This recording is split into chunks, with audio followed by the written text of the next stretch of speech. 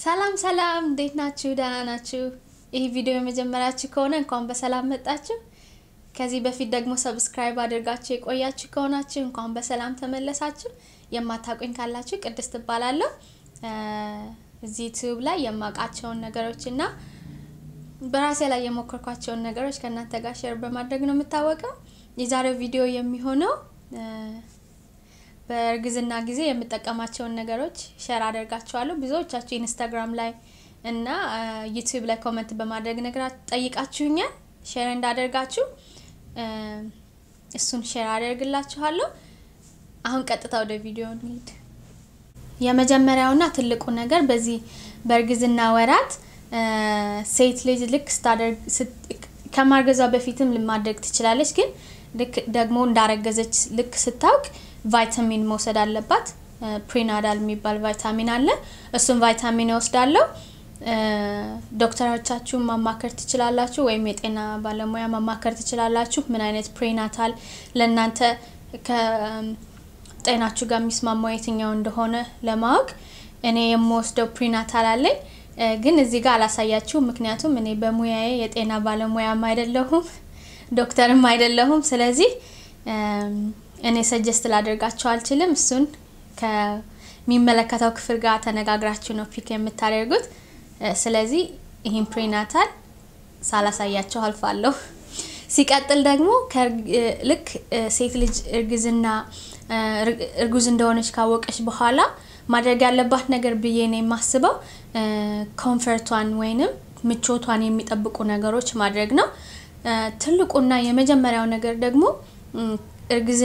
ከእርግዝና ጋር ተያይዞ ሴት ልጅ መተኛት በጣም ይከብዳታል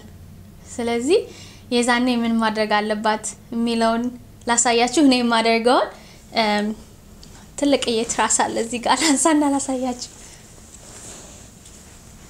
ይሄ ትራስ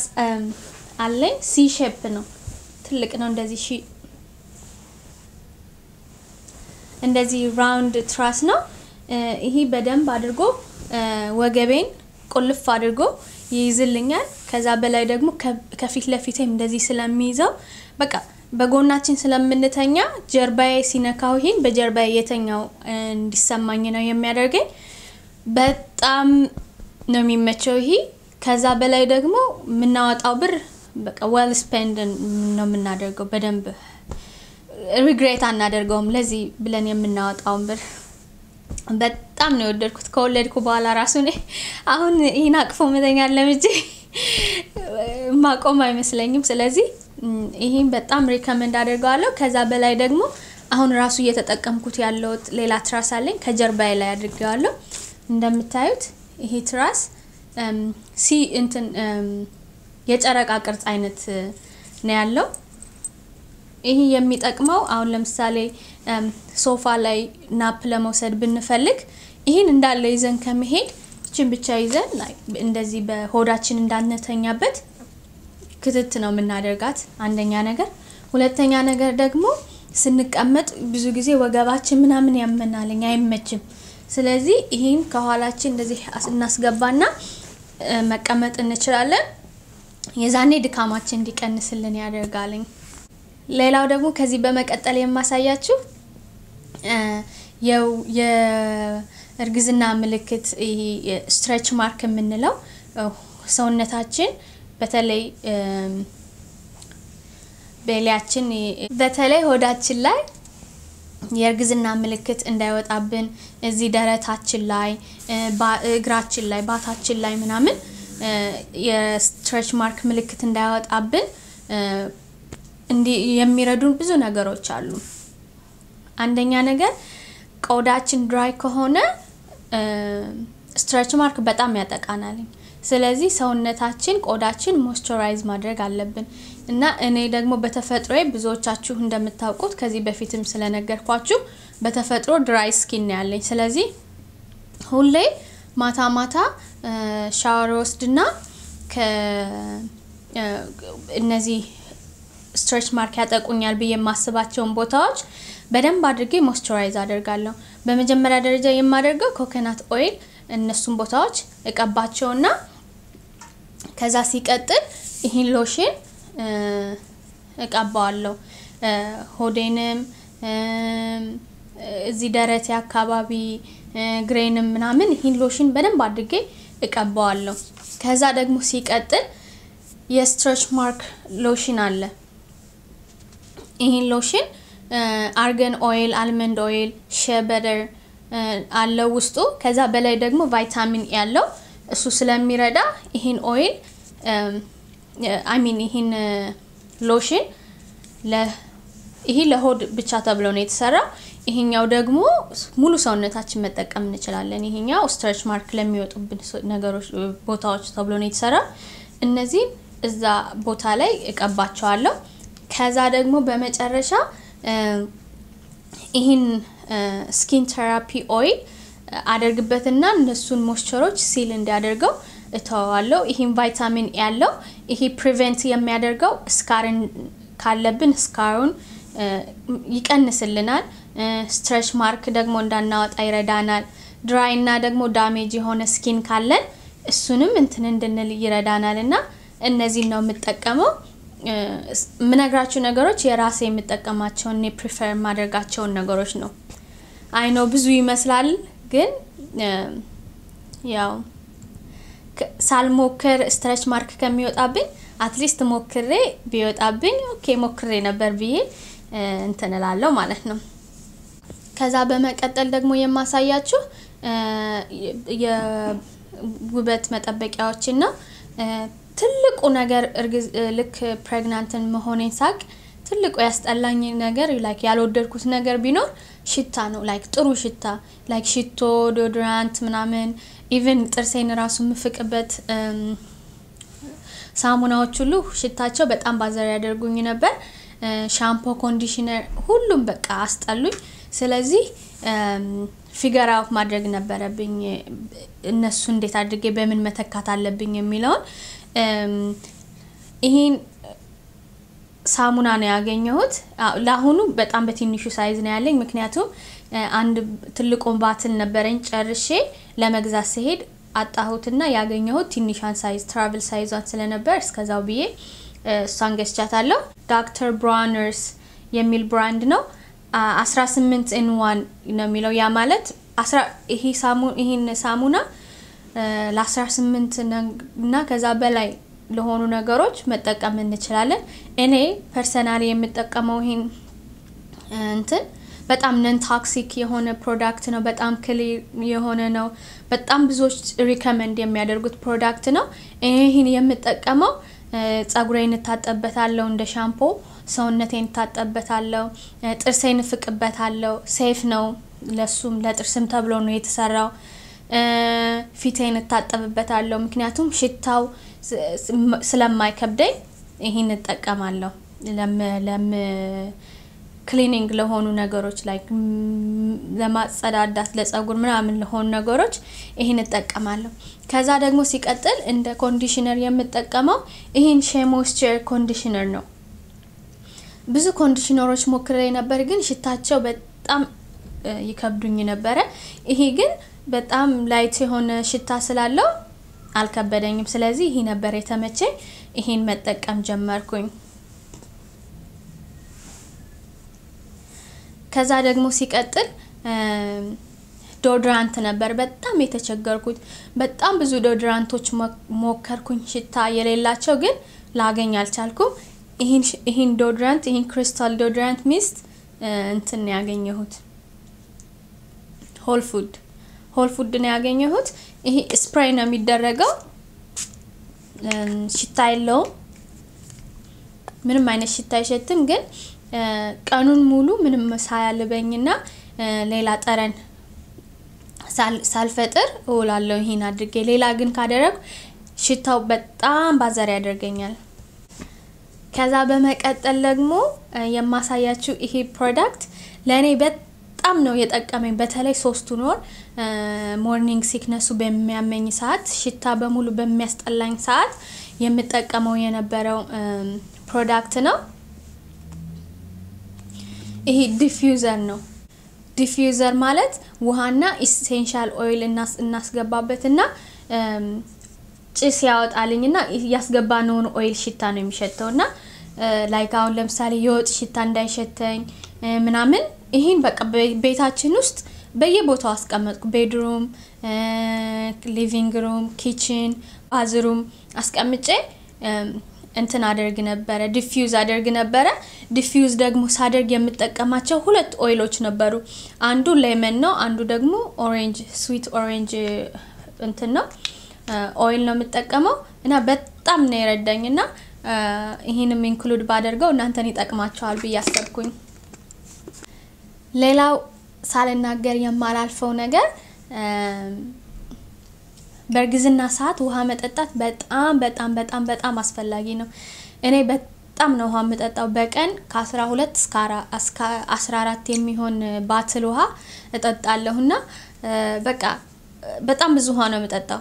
የግዴታ ስለሚያስፈልግ ልጁም ስለሚያስፈልገው ማለት ነው እና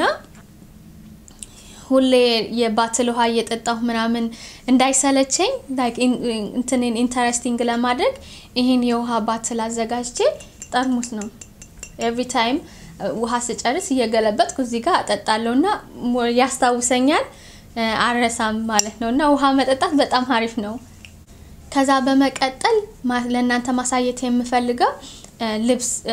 ምን አይነት ልብሶች ነው የምለብሰው የሚለውን ነገር አሳያቸዋለሁ ልክ ለ3 ወር ለ4 ወር አልተቸገርኩም ልብስ መልበስ ሬጉላር ልብስ የድሮ ልብሴን ነበር የማደርገው አሁን ግን ትንሽ ሆዴ ተለቅ ያለ ስለመጣ እነሱ ልብሶች ማድረግ አልችልም ስለዚህ የተወሰኑ ልብሶች ላይ ኢንቨስት አድርጌያለሁ በጣም ብዙ የርግዝና ልብስ ማብዛት አልፈልግም ምክንያቱም ያው 9 ወር ቶሎ ስለሚያልቅ ባቻልኩት መጠን አነስ መጠነኛ የሆነ ነገሮች ላይ ነው ስፔንድ ማድረግ የፈለኩት እና መጀመሪያ ላይ ስፔንድ ማድረግ የፈለኩት የነበረ ሌጊንግ ላይ ነው ሌጊንጎችን መግዛት ነበር እንደዚህ ተለጣጭ የሆኑ የዮጋ እንትን የሚመስሉትን ሌጊንጎች ነበር መግዛት የጀመርኩትና በጣም ብዙ ሌጊንግ ገዛሁና አልተመቸኝም እዚህ ቤሌ ላይ ሆዴ ላይ መሃል ላይ ይቀርና ያሳመመኛል ከዛ አንድ ሌጊንግ አገኘሁ ታርጌት ይሄ ሌጊንግ በጣም ነው ስትሬች የሚያደርገው በጣም ከዛ በላይ ደግሞ ከሆዳችን መሃል ላይ አይደለም የሚቀረው እስከዚህ እስከላይ ድረስ መጥቶ ኢቭን ይሄ ቤሌያችን ሆዳችን በደም ከቨር አድርጎት ያልፋል አንደኛ ነገር ሁለተኛ ነገር ደግሞ ኮምፎርታብል ነው ሶስተኛ ነገር ደግሞ ብዙ ጊዜ ሌጊንግ ለብሰን ብዙ ሰዓት ስንቀመጥ የሆነ የማቃጠልና የመኮስኮስ ባህሪ ያለው ይሄ ግን በጣም ጥሩ በሆነ ማቴሪያል ስለሆነ የተሰራ እንደዛ አይነት ፊሊንግ የለው ታርጌት ነው ያገኘሁት ታጉ እንግዲህ ይሄን ይመስላል እስከዛሬ ተጠቀመ የነበረው ስሞል ከስሞል እና ሚዲየም ያለው ነበር አሁን ግን ትንሽ ሆዴ ያደገ ስለመጣ ላርጅ እና ኤክስትራ ላርጅ የሚላውን ነው መጠቀም የጀመርኩት በጣም ብዙ አይነት ከለር አለ እኔ ፒክ ያደረኩት ጥቁር ከለር ነው ይሄ ወደ 5 እና ከዛ በላይ አለኝ because በደንብ እየቀያየርኩ ነው ምለብሰውና ሁሌ ሌጊንግ እንደዚህ ለብሼ ካያችሁኝ አንድ አይነት ሌጊንግ እየለበስኩ አይደለም እና በጣም ነው እንትን የሚሉት ቆይ አሁን አሳያችኋለሁ ቤሌን እንዴት እንዳድርጎ እንዳያዘልኝ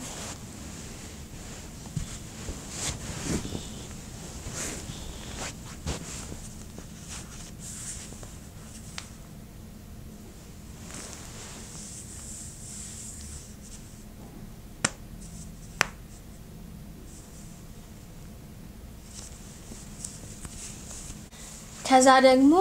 በመቀጠል ጂንሶችን መጨመር ፈለኩኝ ይሄን ጂንስ ነው እዛው ታርጌት ነው ያገኘሁት በጣም ነው የሚመቸው በጣም ብዙ ቦታዎች ጂንሶች ፈልጌ ነበር ግን እንደዚህ በደንብ ኮምፎርት የሚሰጥ ጂንስ አላገኘው ኢቭን እንደዚህ ከቨር የሚያደርጉ ጂንሶች አሉ ከላያቸው ሌላ ጨርቅ ተቀጥሎበት በደንብ ቤሊውን ከቨር እንዲያደርግ እነሱ ሁሉ አልተመቹኝም ይሄ ግን በሳይዱ እንደዚህ ልጥጥ የሚል ነገር አለ ሆዳችን ባደገ ቁጥር ይለጠጣል ማለት ነው እና ይሄን ይመስላል እነዚህን የተወሰኑ ጂንሶችን ጨመር ከዛ ደግሞ በመቀጠል ቲሸርት ነበር አሁን ይሄን ያደረኩትን ቲሸርት በጣም ብዙ በተለያየ ከለር ገዛኋቸው በጣም ነው የሚመቹት በጣም ሆዴን በደንብ ከበር አድርገው even ያልፋሉ ከሆዴ በላይ ይሄ እኔ ያደረኩት ኤክስትራ ስሞል ነው ግን ከሆዴ ራሱ ከበር አድርጎት በጣም ያልፋልኝ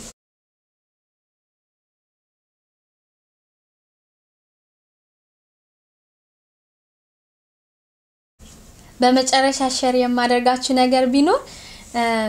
ጫማ ነው ይሄን በጣም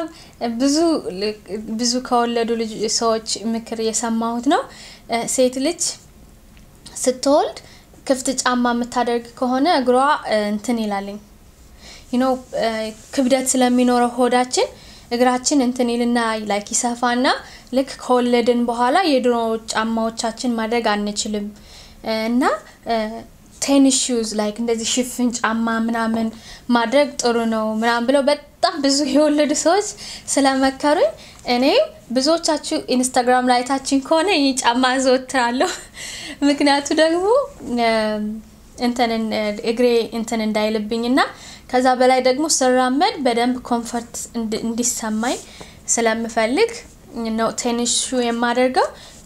እንደዚህ Adiddas መሆን የለበትም any tennis shoe any ሽፍን ጫማ እንደዚህ የሚታሰር ነገር ማድረግ ጥሩ ነው እንግዲህ የዛሬው ቪዲዮ ይሄን ይመስላል ከዚህ እንደተማራችሁበትና ለእናንተ የሚጠቅማችሁን ነገር እንደያዛችሁበት እርግጠኛ ነኝ በቃ አሁን ሆዴ የገፋ ስለሄደ ማውራት ራሱ ያቃተኝ ነው ተንፋሼ በጣም እየተቆራረጠ ነው ማውራት